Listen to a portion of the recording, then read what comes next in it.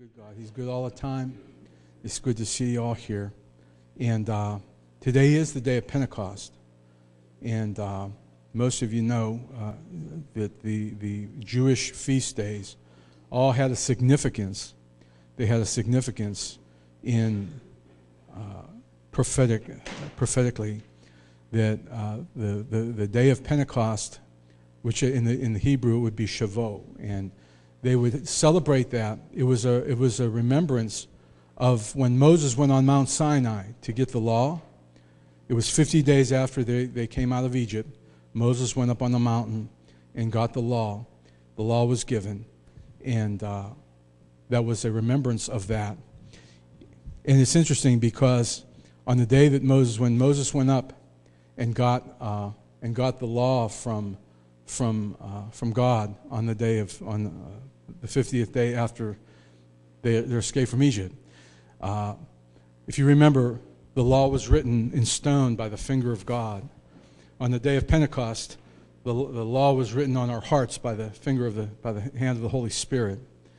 On the day of when Moses went up on Mount Sinai, how many remember 3,000 people died because they made the golden calf? On the day of Pentecost that we read about in Acts chapter 2, 3,000 people got saved by the power of the Holy Spirit. And there's so much more, but we're thankful that God gave His Spirit. I always like to say that the day of Pentecost is the birthday of the church.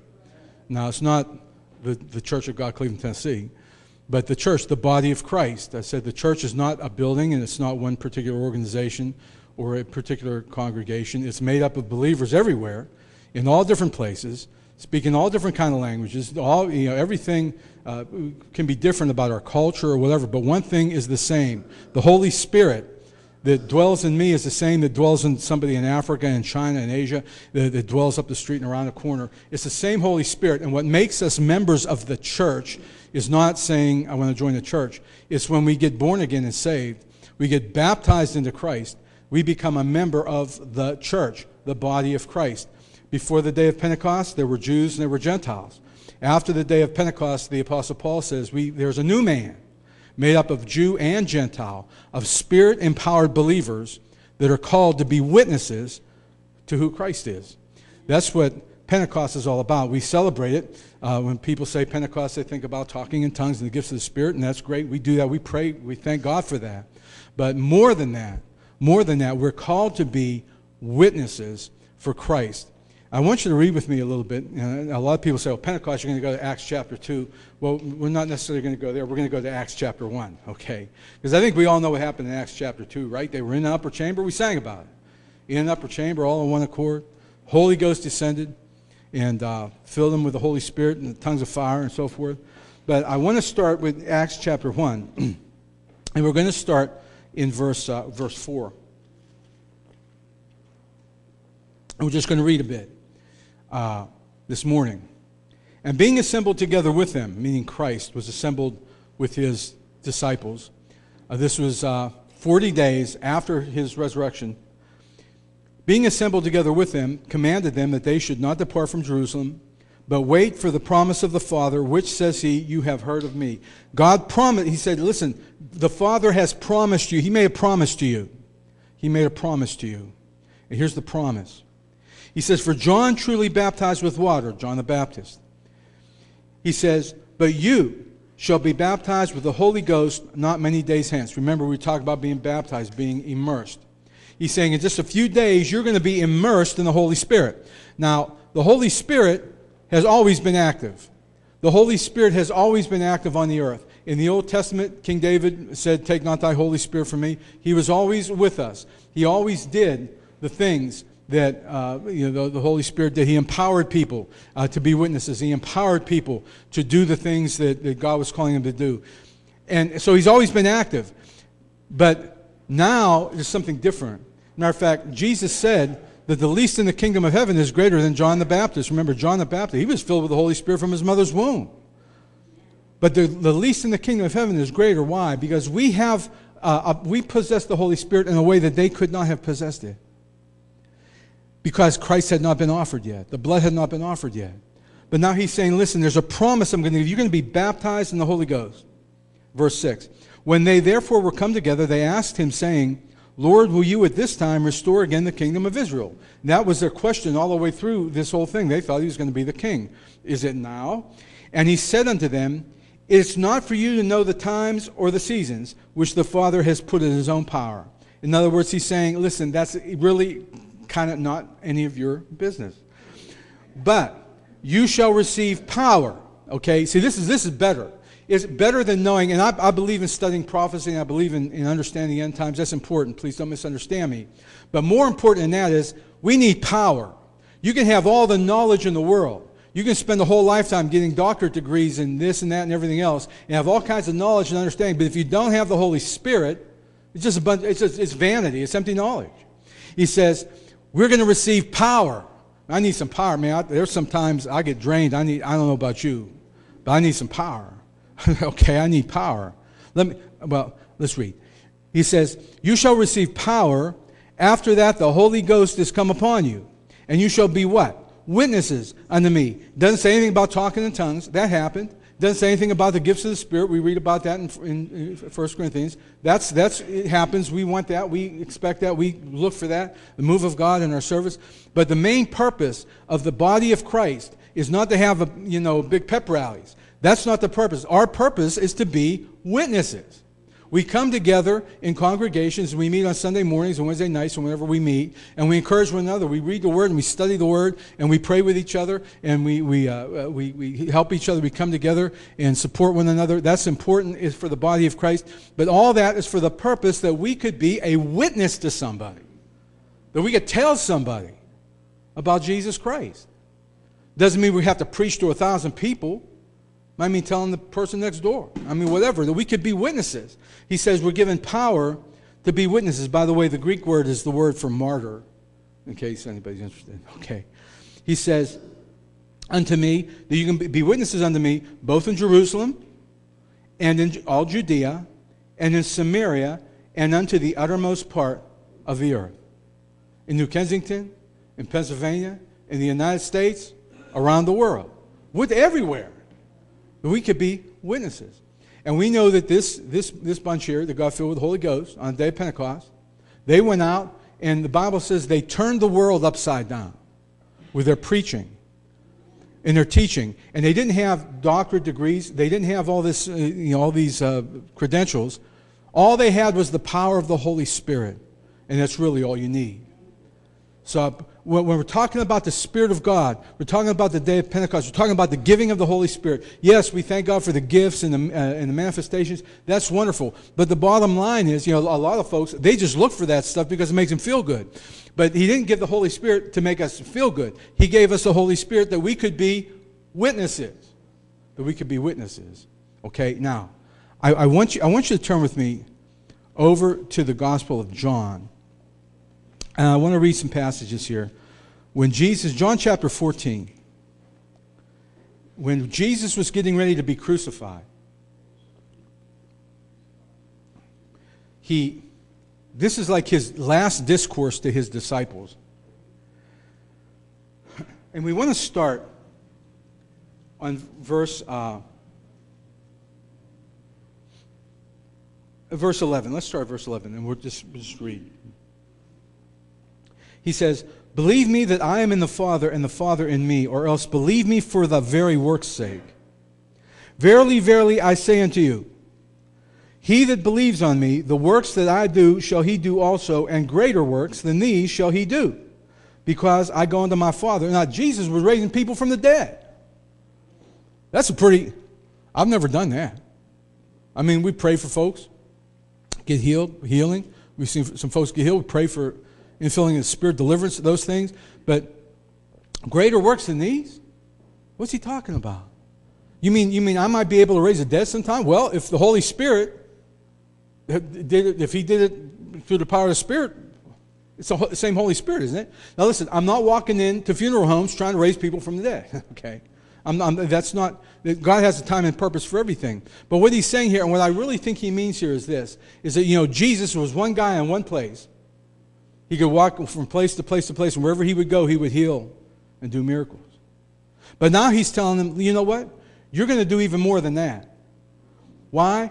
Because I'm going to have a whole bunch of y'all just going out through all the world filled with the Holy Spirit, just like me, empowered by the Holy Spirit. It's not just going to be one person in one place, but man, we got Christians all over the place, filled with the same Spirit. The same Spirit's in me, it's the same Spirit in Africa and China and Russia, wherever it might be, the same Holy Spirit.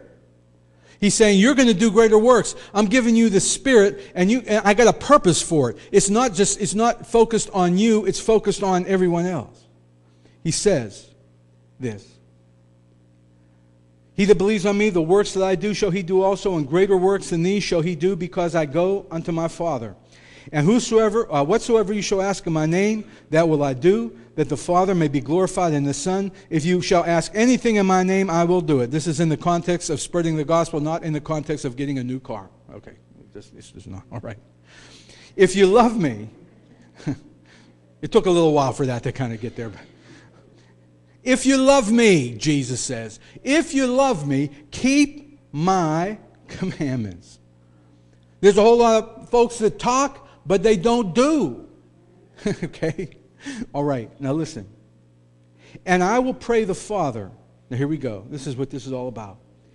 And he shall give you another comforter, a paraclete, that he may abide with you forever. Live inside of you.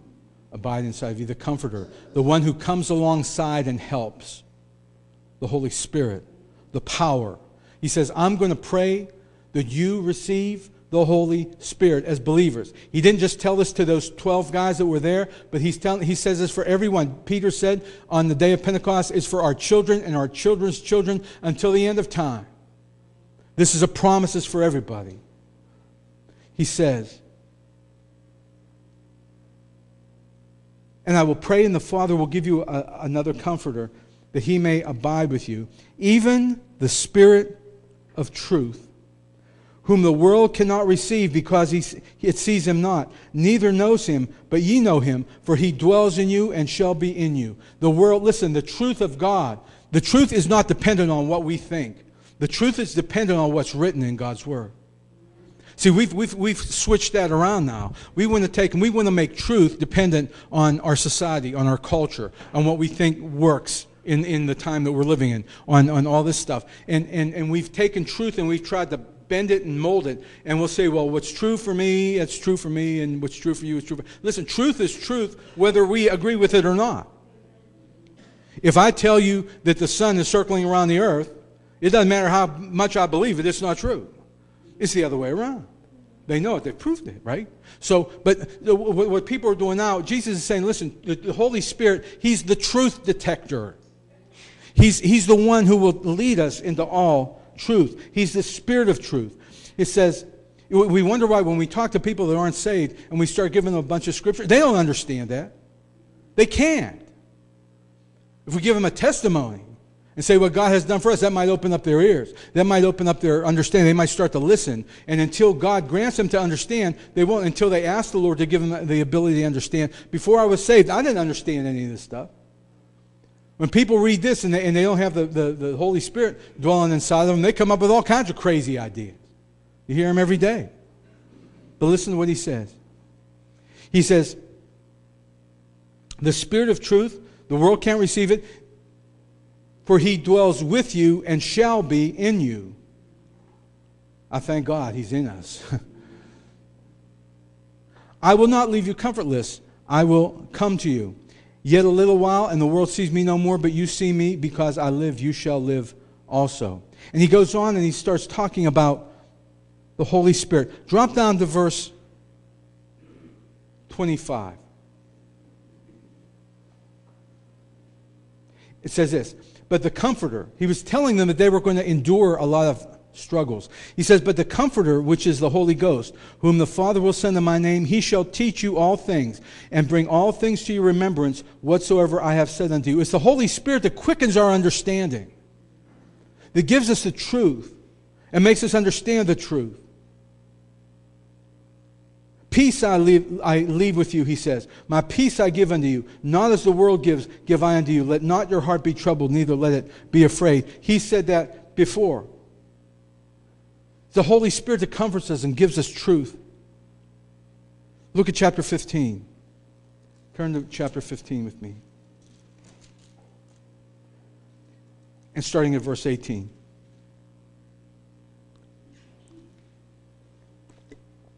Check this out. If the world hates you, we don't want to. I want to be a Christian and have the world hate me? If you're looking for a popularity contest, don't be a Christian. If the world hates you, you know that it hated me before. What do you think? It hated Jesus. The world hates Jesus. Man, the world hates Christ. And they're getting more and more militant about it. Have you noticed that? We've lived in a nice kind of stable for the last several decades. It's been kind of like, oh yeah, Christian United States. But man, people are getting hostile.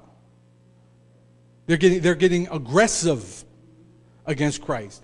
That's just like it was in the first century. So he says, listen, if they hate you, don't feel bad. That's because you're mine. They hated me. If you were of the world would love his own. They'd build a building and name it after you. And because you are not of the world, but I have chosen you out of the world, therefore the world hates you.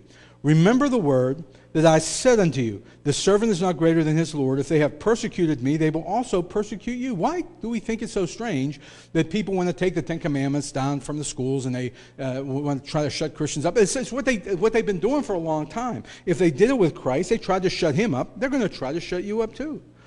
They will also persecute you. If they have kept my saying, they will keep yours also. But all these things will they do unto you for my name's sake, because they know not him that sent me.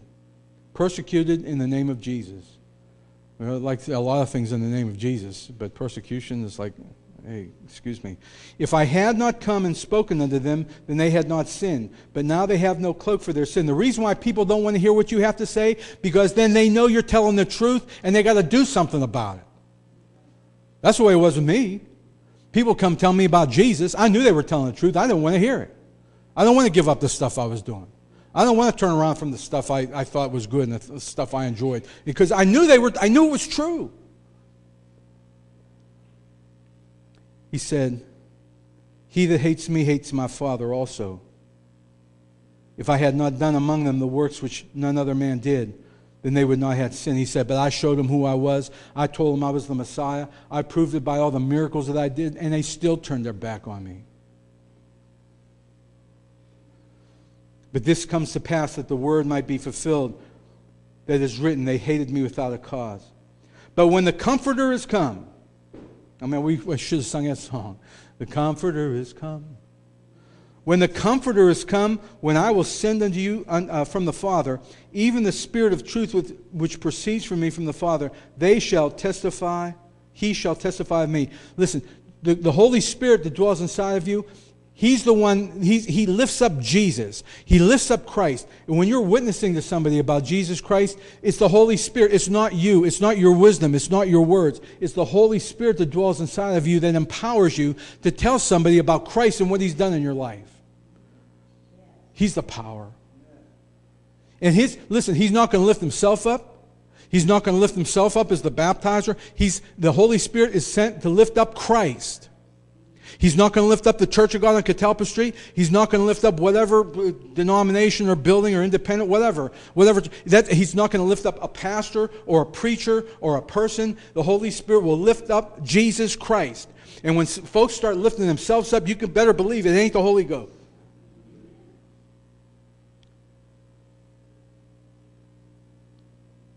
Dropping down a little bit more in chapter 16.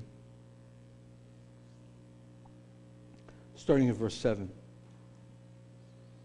And there's so much more in between, but I just kind of picked out. Jesus said, nevertheless, I tell you the truth, it's expedient for you that I go away. Remember, this whole thing started when way back at the beginning of chapter 14, he said, I'm leaving. Jesus said, I'm leaving. Those are sad words. When you hear somebody say, I'm leaving, I'm going. They're sad words. Say goodbye. His disciples that thought, they didn't know what was coming. They thought that he was going to be the king. They were like, you're leaving? Where are you going to go? What's going to happen here? This is what this whole thing is about. I'm sending you another comfort. I'm not leaving you alone, thank the Lord. He said, I'm leaving. And they were troubled. That's why he said at the beginning of chapter 14, let not your hearts be troubled. You believe in God, believe also in me. If I'm going to prepare a place for you. Okay? So he comes on and he continues. He says, I tell you the truth, it's expedient. It's a good thing that I'm leaving. People say, why are you leaving Jesus? We're getting ready to set up the kingdom here. He said, it's a good thing, it's expedient that I go away. For if I don't go away, the Comforter will not come. If I stay here, you're going to look to me, one guy in one place. I'm going to send you a Comforter that's going to be in every one of you.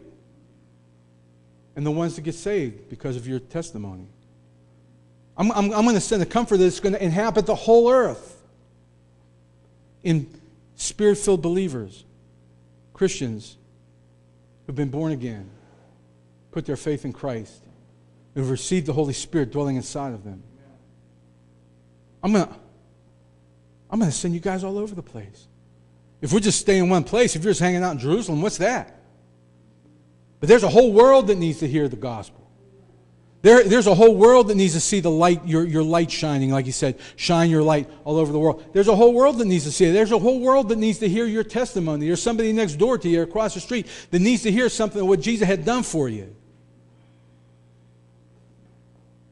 He says, it's expedient for you that I go away. For if I go not away, the Comforter will not come unto you. But if I depart, I will send him unto you. And when he is come, now here we go. What's his job to do? When he has come, he's going to make everybody talk in tongues.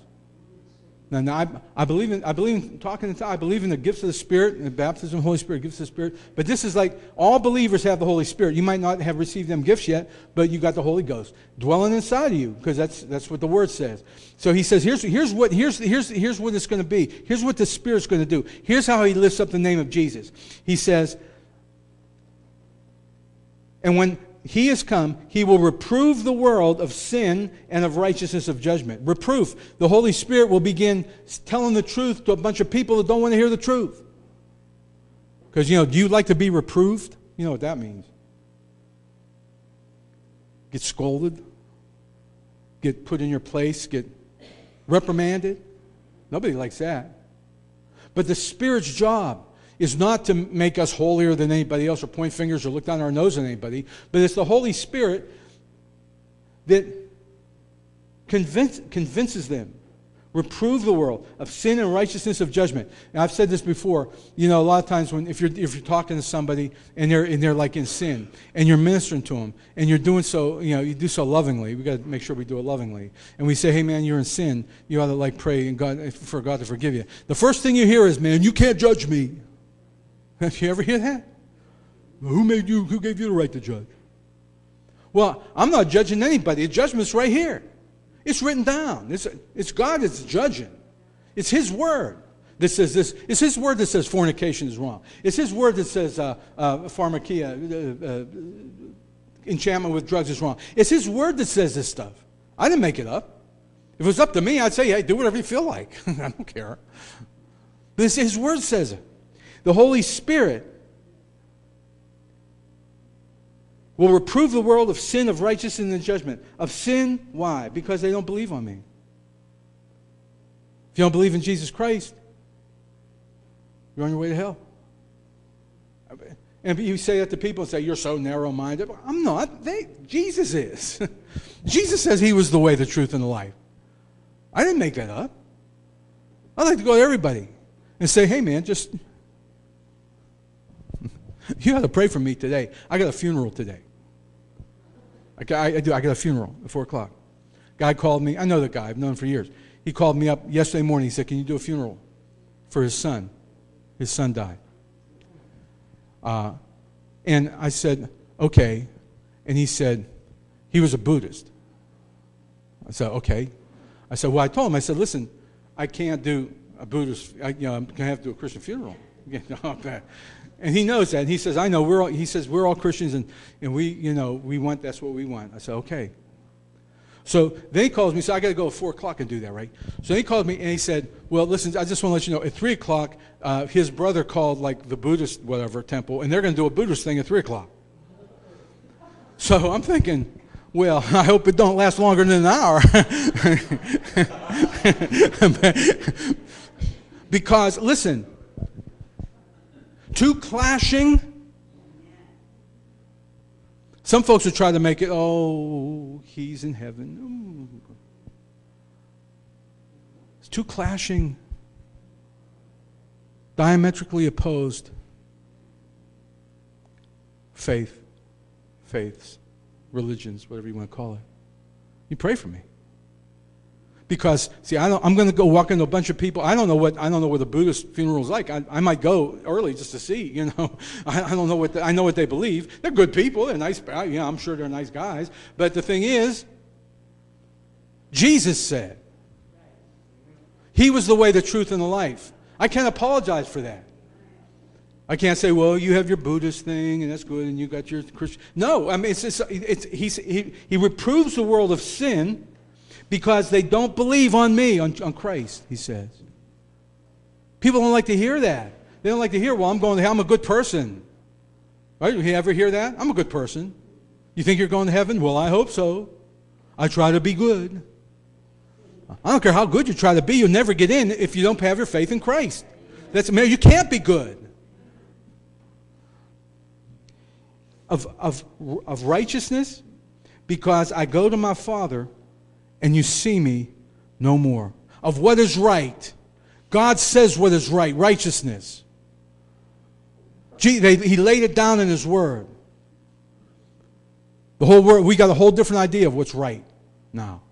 We got a whole different idea of what passes, what's acceptable, what's okay, what's the new morality, the new normal, all this other nonsense that they could. Well, what was righteous 100 years ago is different now because now it's 2015 and we all know different. Listen, what was right 100 years ago, 1,000 years ago, 5,000 years ago is right today. God is right. He's always been right. What He says is right. There's nothing, nobody can change that. And if we're going to be filled with the Holy Spirit, we need to just arm ourselves with the idea that we're going to have to tell people what's right, and they ain't going to like it. And they ain't going to like you.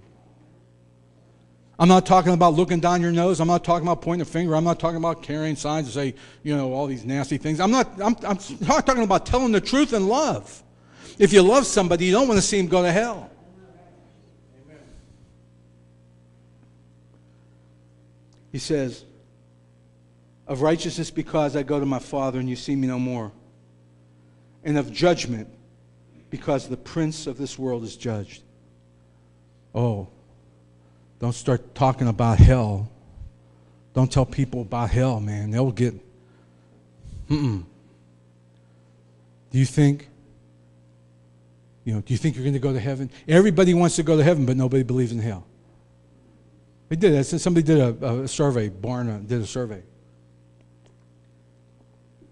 That about everybody believes in heaven, but nobody believes in the place of torment.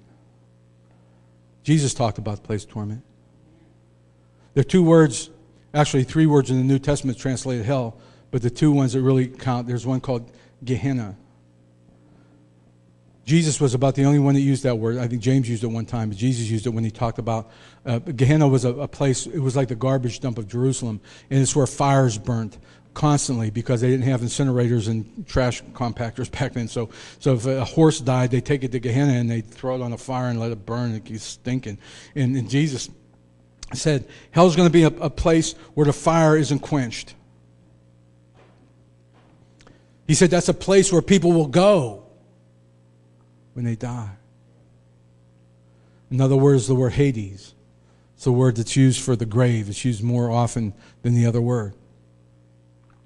We know in Hades, there was a place called Abraham's bosom. That place was taken up to heaven when Jesus descended. But there's another place in Hades, it's a place of torment, where the rich man ended up, and he begged, he said, please just put a drop of water on my tongue. It was a place of torment. That guy's still there waiting for the great white throne judgment. Hell's real. It's a terrifying thought. And Jesus went on and said someplace else, there's going to be a whole lot of people that's going to go there that's expecting to go to the other place. Oh, Lord, Lord, didn't we? Jesus said, you said it, but you didn't do it. You didn't do what my Father said. The Holy Spirit convinces the world of judgment because the prince of this world is judged. That Satan is not in hell now, but there's going to come a time when he's going to be cast into the lake of fire for all of eternity. And I guarantee he does not want to be there. It's not going to be a party. Jesus goes on and he says, we're wrapping up, we're closing. I have yet many things to say unto you, but you cannot bear them now. Howbeit, when the Spirit of truth is come, He will guide you into all truth. You see, this is why I've said this. I stand up here and I read from the Bible, because this is God's Word. This is the Holy Spirit inspired God's Word, okay? And I read from the Bible, and I try to express what this says. And I tell folks, listen, just because I say it, don't you think that I can't get off the mark. It's the Holy Spirit that leads us into all truth. I don't care how good a speaker a person is. I don't care how educated they are. Education is a wonderful thing, please. But if you don't have the Holy Spirit, you'll never understand the truth. People with doctorate degrees and years of studying Greek and Hebrew, they've sliced this book up and come up with all kinds of crazy stuff. Listen, it's pretty simple to me. Pretty straightforward. When the Spirit of truth is come, in verse 13, He will guide you into all truth. For He shall not speak of Himself, but whatsoever He shall hear, that shall He speak, and He will show you the things to come, and He shall glorify me. He shall glorify me. I pray for us as a congregation. I pray for the body of Christ in our city. We fellowship with brothers from other churches on Monday night. We have the Kingdom Men in action and good brothers, good pastors. We have a number of pastors who's coming in different backgrounds, different, denominational, independent. We might do things a little differently. We might run our services a little differently. But one thing is the same thing. We all got the Holy Ghost. We all got the Holy Ghost. Young people, old people, my prayer is that everyone in here would realize and understand that if you're a believer in God, you have the Holy Spirit living inside of you. He's there. And my prayer is that He'll start to come out, that we would become baptized, immersed in the Holy Spirit, to a point where we'll be so full of God, so full of the Spirit, that we can't help but when we walk into a place, they'll know we're saved. When I was blessed and honored to be able to do the funeral for Sister Ruth's sister-in-law, and when I first heard that she had passed away, God gave me a scripture, and I didn't even know I was going to do the service. It was last week, or week before last. But it was over in 2 Corinthians, and John, I'm sorry I didn't get this one up, but 2 Corinthians chapter 2. I thank God for John and John that do the computers, because I switch up on them all the time, and I have chapter 2 in verse 14. I'm going to leave you with this, because this is what having the Spirit. The Apostle Paul says this: now thanks be unto God, which always causes us to triumph. Always. Triumph in Christ. We're winners. It might look like you're losing. It might look like you're getting beat up, but He always causes us to triumph. And he says this: and make manifest the savor of the knowledge by us in every place. In other words, when we go into a place filled with the Spirit, we got people. They don't even have to talk to us. They just know us. They just sense there's something about it.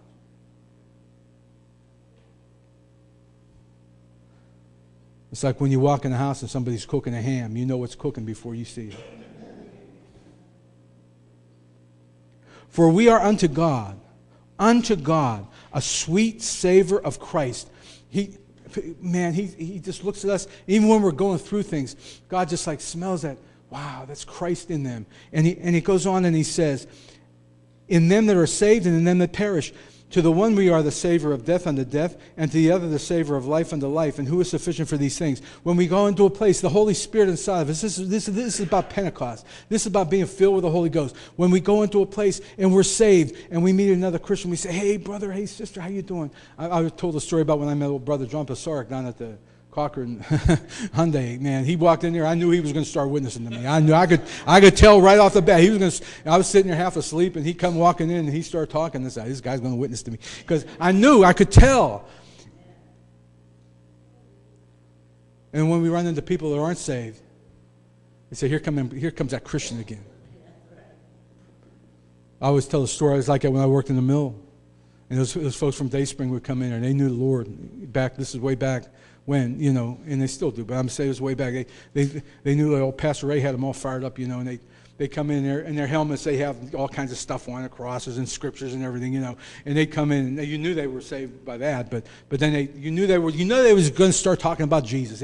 You weren't going to get too far before they start talking about Jesus, because that aroma, that fragrance, it comes up when you have the Holy Spirit dwelling inside of you. It gives you hope. It gives you assurance. It tells you the truth. It helps you understand what God's Word is saying. So my prayer is this Pentecost, we've been talking about encounters with God. That's one encounter we all can have. Face to face with Jesus. An infilling of the Holy Spirit. I want to pray this morning, this Pentecost, and we're going to wrap up, we're going to close. But I want to pray that every one of us be filled with the Holy Ghost. That every one of us would be filled to overflowing. That the Holy Spirit, if you're born again, if you're not born again, then you need to be, and we'll give you opportunity to do that. You can come up here after, and Brother Leo and myself, and we'll be glad to pray with you and encourage you in the Spirit. But for those of you that are saved, I'm praying, Father, in the name of Jesus. For those of us that have been born again, that have put our faith and trust in you, and that Holy Spirit is living inside of us, Father, I pray that you would allow that Spirit to begin to come out, to come out and give you praises. And Father, I pray that you would encourage us. There might be some of us who are saved, but we're maybe kind of afraid to witness, or maybe we're a little shy, or don't know exactly how to say. Father, I pray that you would light us up with the power of it, that we would be baptized in the Holy Spirit and fire, and you would light us up to be able to tell others about who you are, to be witnesses. That's why you gave the Spirit, to make us witnesses. I pray, Lord, you would make us witnesses to who you are, what you've done, that you've given us a testimony, and we won't be afraid to share it.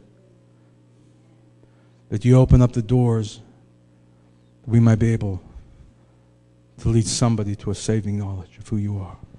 Because that's the only thing that's worth having. That's the only thing worth leaving behind, is a soul saved for Christ. That's the only way we're going to lay up treasure in heaven, by winning souls to Jesus Christ.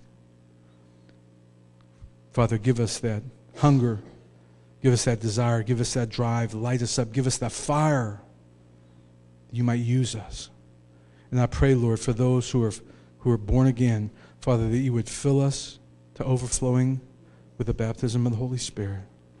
Father, there have been those who have been praying. There have been those who have been praying for it, Father, and I pray, God, that you would allow this, Father. We just pray, stand in agreement with them right now, in the name of Jesus, Father, that you'll do that work in their lives, Father. That they'll have a testimony. They'll come back and say, man, I received the baptism of the Holy Ghost. Father, we pray for testimonies in the name of Jesus. And Father, I pray you would use us for your glory, that the Spirit the comforter that you've given us, will help us be able to lift up the name of Jesus. Won't you stand, please, as that comforter that you've given us you'll help us to lift up the name of Jesus in everything we do, on the workplace, in the neighborhood, wherever we might be, Father, that they'll see, they'll smell, they'll sense the presence of God in our lives. Father, I pray if there's anything that's standing against that, we rebuke it in the name of Jesus. We pull down the strongholds. We pray for deliverance in the name of Jesus. For some of us, Father, we need deliverance in our lives over certain things. Father, you know each and every person here. I pray, God, that you would allow the Holy Spirit to bring deliverance and healing, wholeness, cleansing, in the precious name of Jesus Christ. That we'll be under the blood, Father, the sins that we've done, the mistakes that we've made, the things that we've committed. Father, I pray, God, we get it under the blood. We see ourselves as being forgiven because we're dead to sin and alive to God through Jesus Christ. And Father, you will allow the Holy Spirit to begin to just lighten up us. Father, let us glow with the presence of the Holy Spirit, that we might be able to lead somebody to a saving knowledge of Jesus Christ. We thank you, Lord, and we give you glory, Father, as we prepare to leave this place, but not your presence. There's one song, and it's called Holy Spirit, you are welcome in this place, but we're not talking about this room. We're talking about this place. Holy Spirit, thou art welcome in this place. Go ahead and touch your heart right now. Holy Spirit, thou art welcome in this place. Omnipotent Father of mercy and grace, thou art welcome in. Holy Spirit, have your way. Have your way, Holy Spirit. Thank you, Father. Thank you, Lord Jesus. As we prepare to leave this place, but not your presence, oh God, help us tell somebody about Jesus this week. In the name of Jesus. Anoint us, Father, to be your witnesses. The Lord bless you, keep you, make his face shine upon you, be gracious unto you, and grant you peace. In the name of Jesus. And everybody said, Amen. Shake somebody's hand and greet each other.